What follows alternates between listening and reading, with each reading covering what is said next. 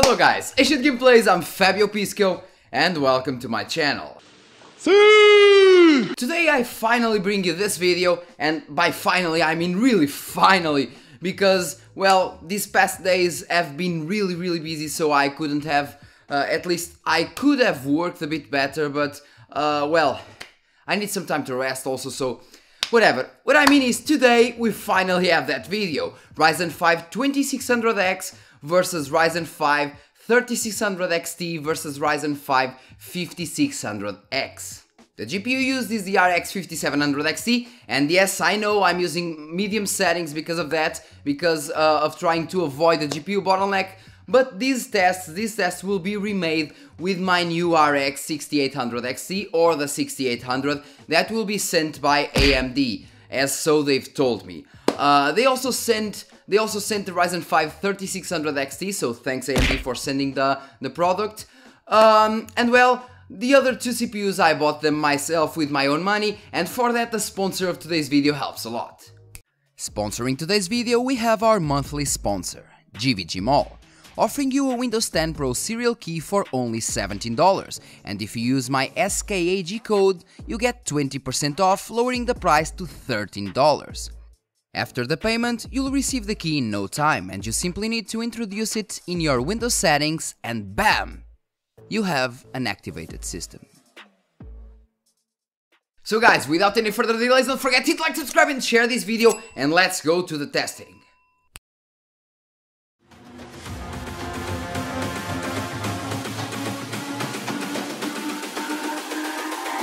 It's all about humanity.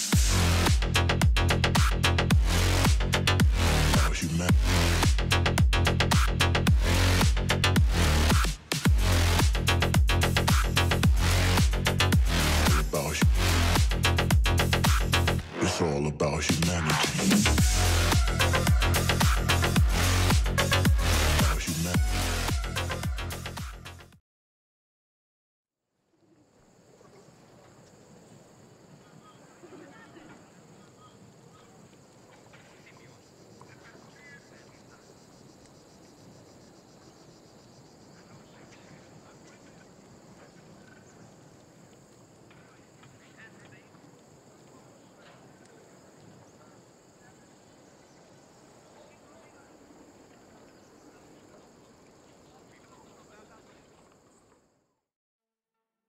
Well, since we have a CPU comparison video, our first game is the really CPU-dependent Assassin's Creed Odyssey. As for results, orange bars are stock and the black ones are OC results.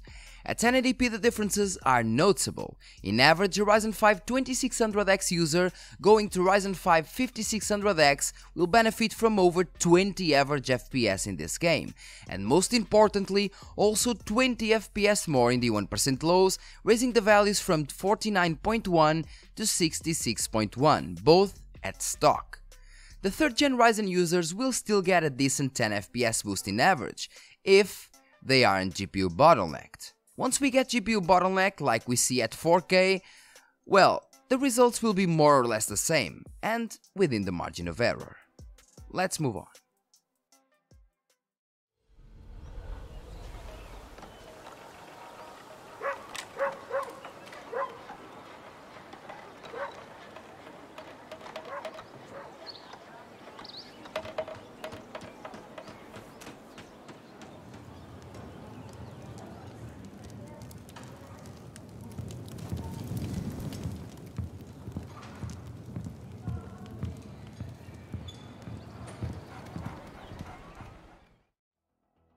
Now with Far Cry New Dawn, another CPU-dependent title. The results are astonishing for Ryzen 5 5600X. As you saw in the previous side-by-side comparison, the 5600X gives a huge amount of FPS over the 3600 XT in some scenarios. This while having way lower temperatures. At 1080p the difference is obvious, and going from Ryzen 5 2600X to Ryzen 5 5600X is a major upgrade, delivering a boost of over 30 average FPS and over 20 FPS more in the 1% lows, which for people having higher refresh rate panels will be a delight. At 4K we can see that around 60 FPS all CPUs perform the same, but if you aim for higher values, you definitely want to get at least the Ryzen 5 3600 XT.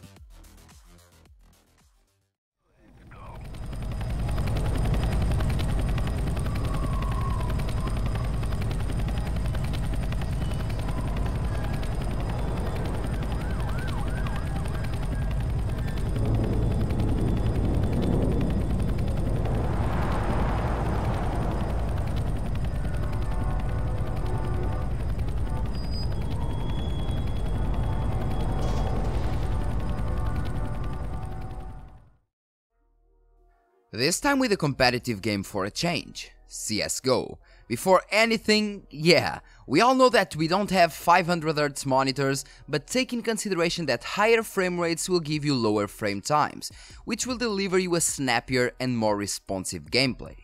Using the CSGO benchmark presented in the workshop, we get a pretty big boost with every new generation. A 1080p Ryzen 5 3600 XT delivers us around 70 average FPS more than the Ryzen 5 2600X, and Ryzen 5 5600X delivers us 100 average FPS more over the 3600 XT, which is massive. People going from Ryzen 5 2600X to 5600X will have a boost of 170 average FPS, which is nothing less than monstrous. And yeah, in some scenarios it will be even more. But well, overall, if you're not aiming for competitive level, you are more than fine with any one of these three CPUs.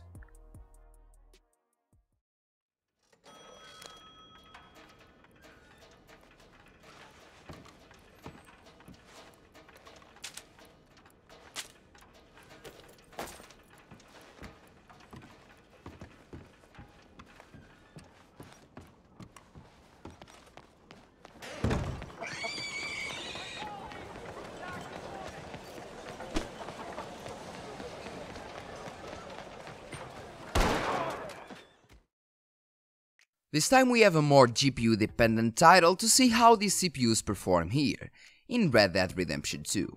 I used the inbuilt benchmark to test, and as you know, this benchmark is not 100% reliable, so take these results with a grain of salt. As for average results, we can see that all CPUs are able to deliver over 90 average FPS at 1080p with the RX 5700 XT. The most common issue here is the 1% lows, and it is where we can actually see a small gain for the Ryzen 5 5600X, from 5 to 7 FPS, which is not bad, but not anything that you should care about. Overall, all CPUs play this game well below 100 FPS.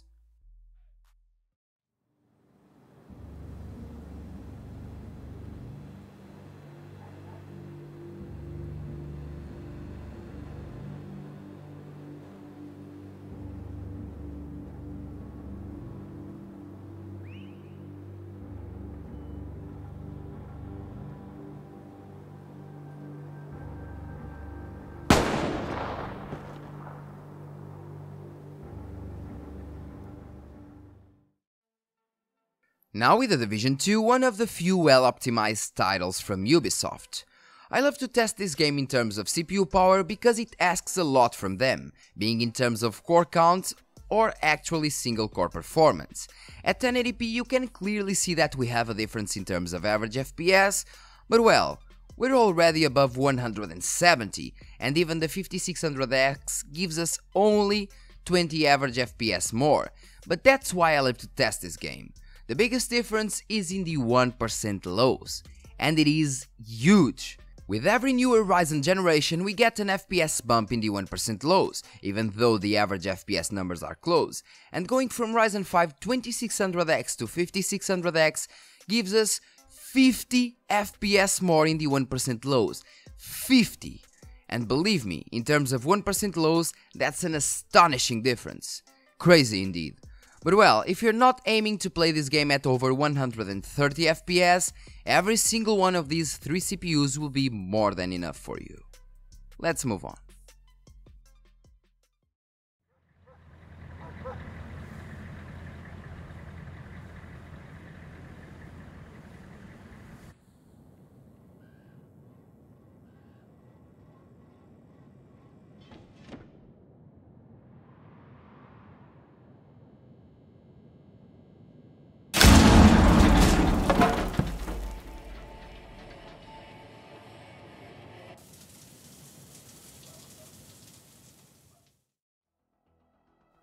The last game with side-by-side comparisons is Rainbow Six Siege using the Vulkan API, and let me tell you that this game is really well optimized. I mean, even at over 300 FPS, we generally go into a GPU bottleneck, which is crazy good for a game looking this good. As you can see, even at 1080p medium, the only CPU that actually goes into a bottleneck is the Ryzen 5 2600X at stock, but still impressive. Basically, any of these three CPUs can run this game perfectly at over 300 average FPS, and unless you aim for more than that, there is no need to upgrade at all.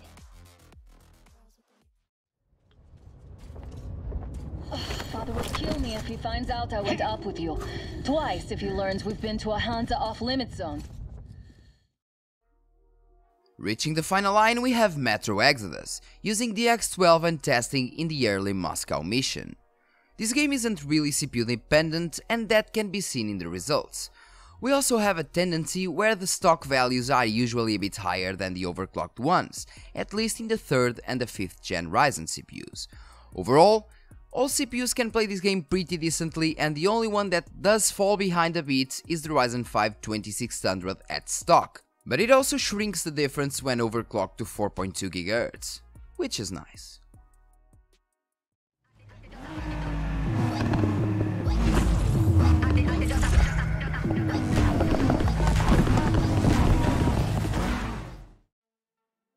The last game tested is one of my favorite games to benchmark, and that is Need for Speed Heat. I mean, this game is so badly optimized that it will literally tax everything, CPU, GPU and even RAM, so it is awesome to benchmark.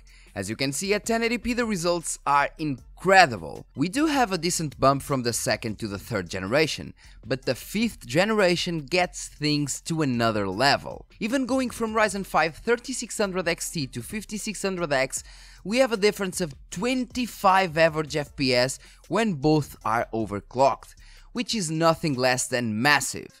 Even at below 90 FPS we can see how the CPU is really important for this game, and unless you are playing at 60 or maybe 75 Hz, I would consider getting the best CPU inside your budget.